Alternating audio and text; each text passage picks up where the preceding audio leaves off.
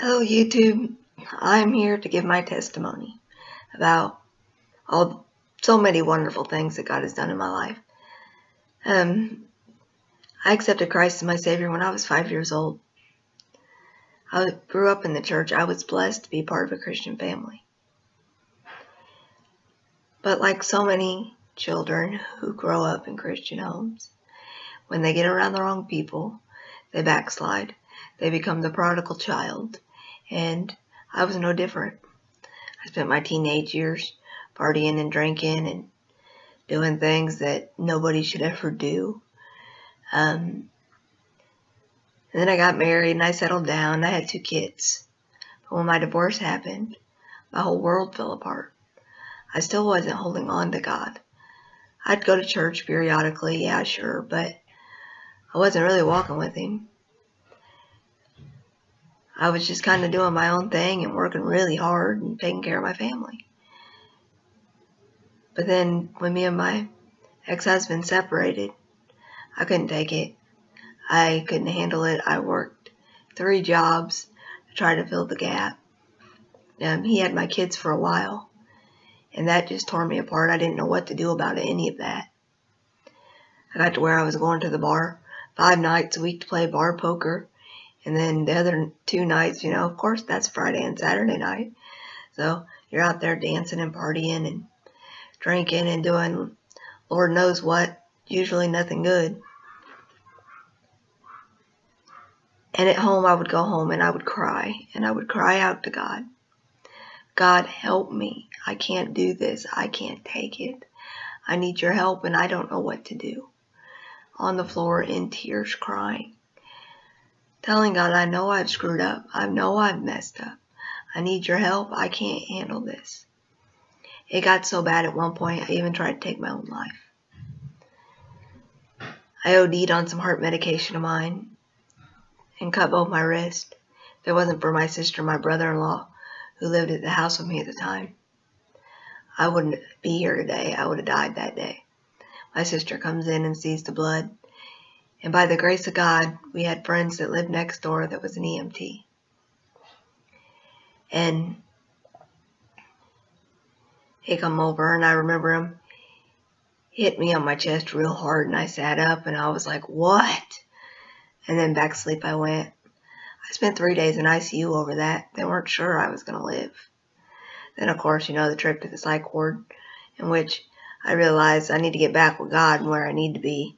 My problem isn't so much a depression problem as a spiritual problem. And then it still didn't stop me from going to the bar. I was still going to the bar, trying to fill the gap because I didn't know what to do.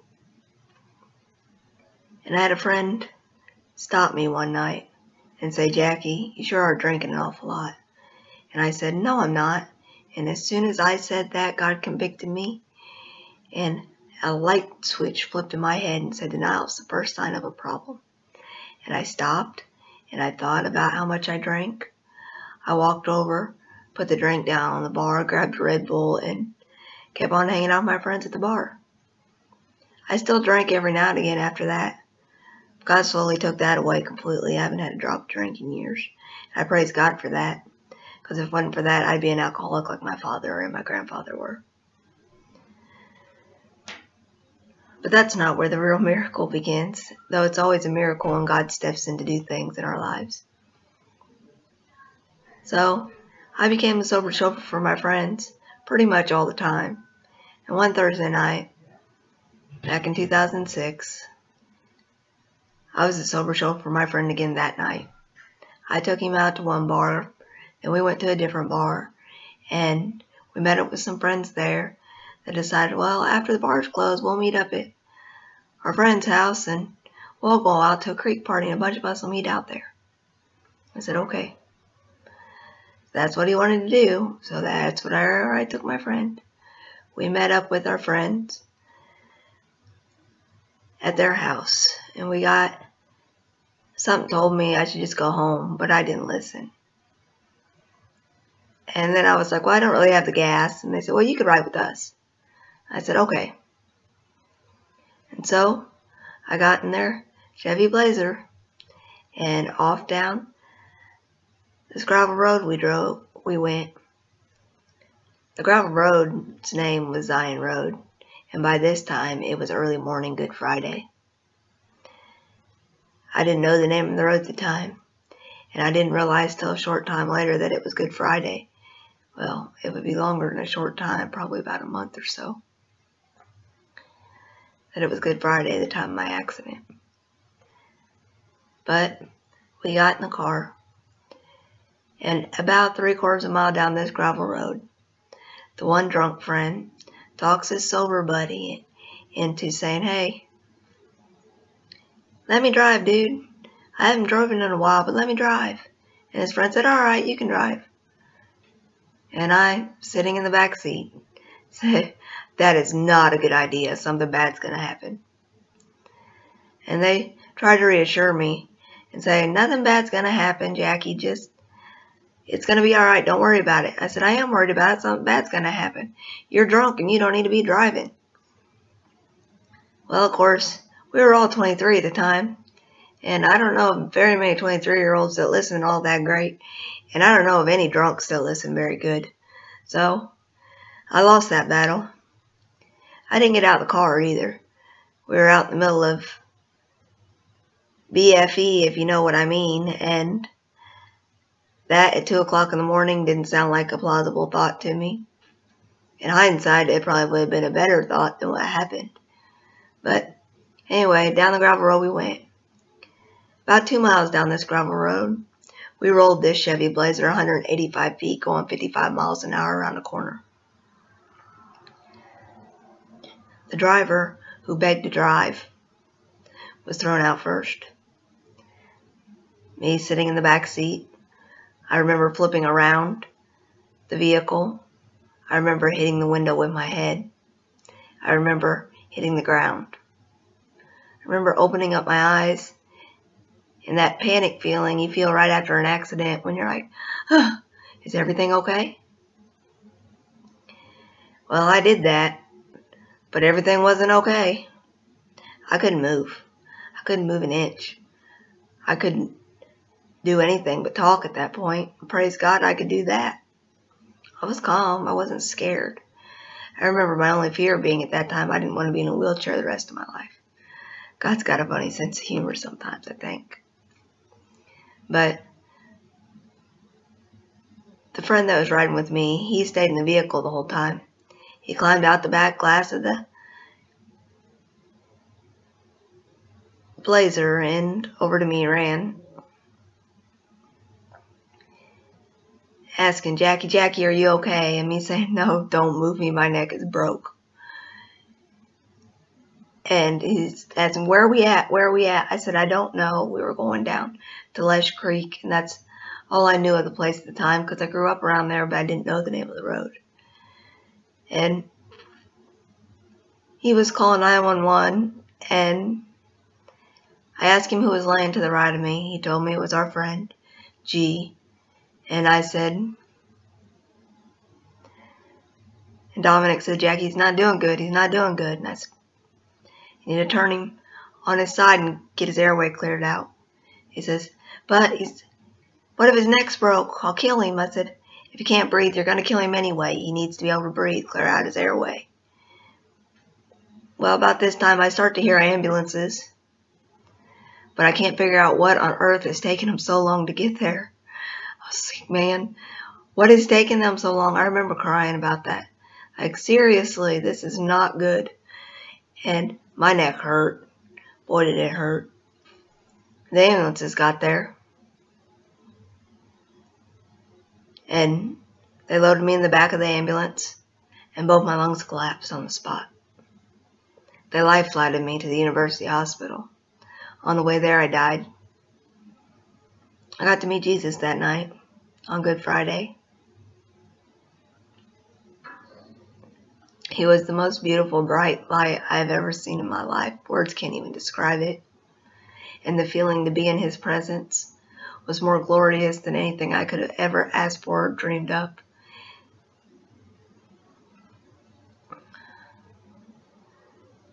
But he said, "It's not your time to be here. You have to go back. I got work for you to do." So back I came. Nothing is more painful than leaving perfection and heaven, and that being in His presence. Nothing is more painful and agonizing than being put back into your body that is broken, that is sinful, that is wretched, and that is being shocked with electric paddles. I saw them when I was going back into my body. It was not fun. It hurt. There was nothing enjoyable about it. Well, I spent about 11 days in ICU after that. I broke my neck in 6 places. I don't have one vertebrae at all in my neck anymore. My C6 and C7 pulled apart and switched places, and shattering my C6. I told my mom and dad I would be on a ventilator the rest of my life, that they need to start finding nursing homes for me to be in. Doctors don't know that God had plans for me. And it took a lot of work. I remember not being able to move. I remember feeling I was drowning all the time while they put a trach in my throat because I pulled out the vent tube so many times. I remember not being able to dress myself.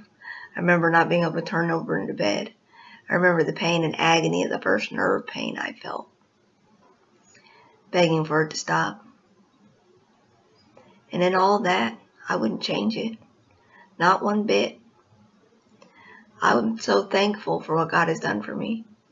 You know, my accident was on Good Friday. That's a night our Savior died for us. It was on Zion Road. The dwelling place of God is what that means. I was going to the dwelling place of God. I was going to the cross. And there I found our Lord, our Savior. Because we all went to the cross. Everybody who believes in Jesus went to the cross 2,000 years ago. When Jesus died on that cross, He looked forward to us. It's a gift. Something we didn't deserve. I didn't deserve life at that point. Not the way I was living. I didn't deserve any of what I got.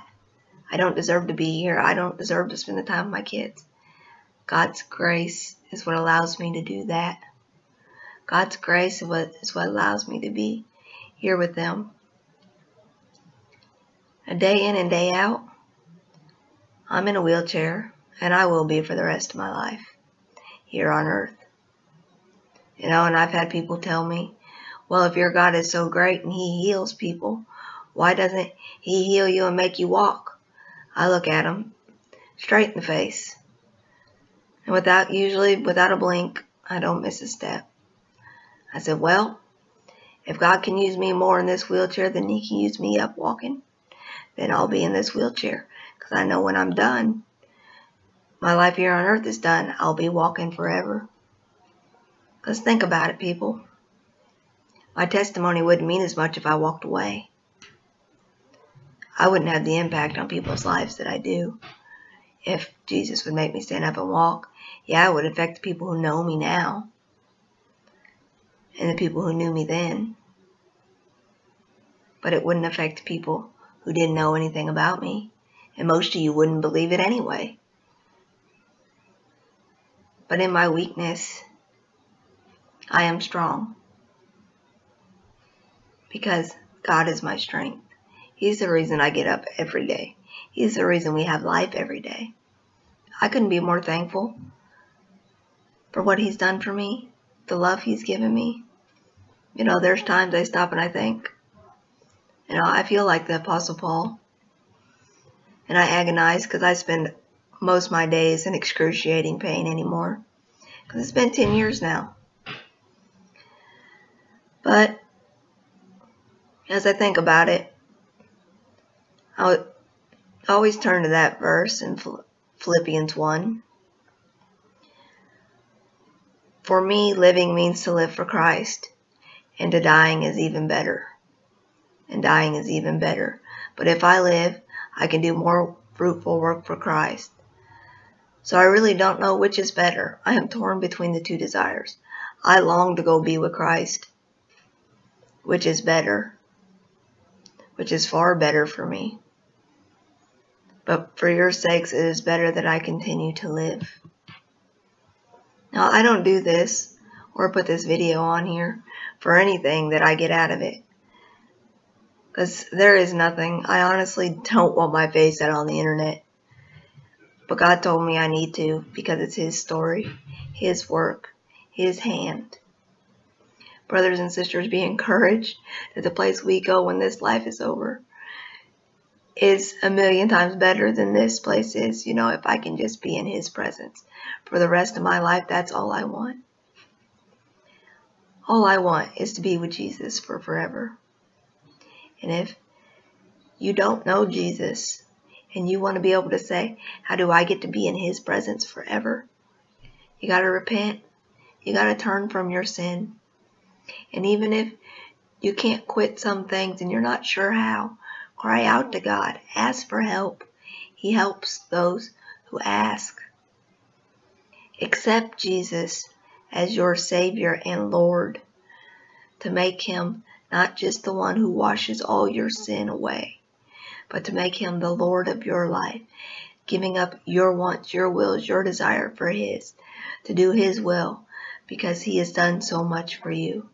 And then you thank Him for it. You thank Him for this new life, because it is by faith that we are saved, not of works, lest any man should boast. Guys, Jesus is coming back soon. I know He is. We got work to do, and times are going to get hard, and the tests are going to get harder. Get firm in your faith. Stand firm. Get in the Word. Know it forward and backwards, because there are many slick-tongued serpents out there that can twist the scriptures around in a heartbeat. We got to get ready, people. We got to be ready. Jesus is coming back soon. And I struggle daily with things that God keeps pulling into my mind that I got to get rid of, that I got to cast off, and absorb myself in His Word, praying to Him. For if we don't pray, we can't know Him. And I'm not talking the head knowledge people. If you only know Him in your head, you're not following Him. If you've been walking with the Lord 10 years and ain't nothing changed, you need to check and make sure you know the Lord. Because I mean know Him in your heart, guys. Know Him. Have that relationship with Him. God wants relationship. To know Him like you know your best friend. To talk to Him. For He already knows everything about us. But how much about Him do we know? How much do you talk to Him? Spend so much time on Facebook and YouTube and Twitter, but we don't got no time to talk to God? Seriously, guys? We become obsessed. You spend so much time on video games, but we don't have time for God. He gave you life, and the life He gives you is abundant. The more we are away from the attachments of this world, the more stuff we can do for Him, and it brings you more joy than anything that this world has to offer. This world entices you with, this is fun, only to trap you in it. Same thing with drinking, drugs, and any kind of addiction.